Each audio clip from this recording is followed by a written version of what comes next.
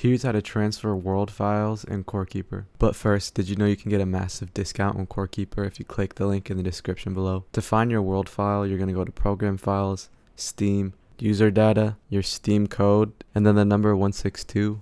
Remote, and then you're going to click on worlds. Each world is going to correspond with the order in the actual game. So if you're going to have your friend transfer a world to you, this is where they'll find it and they can transfer it to you using things like Megafile or Google Drive. To load up their world, make sure you start an empty world that can be deleted. Change your friend's world name file to the same one that you're going to delete. Then you're going to drag your friend's file to where your old file was. This is so your computer recognizes your friend's world file as a CoreKeeper world, so it'll take the spot of that world you deleted. Then when you go into the game and you click on that same world, it should be your friend's CoreKeeper world. And that's it. So what you're basically doing is sliding in your friend's world to yours. Then when you load it up, you should have your friend's world. Thanks for watching. I hope this helped. Like and subscribe to support the channel.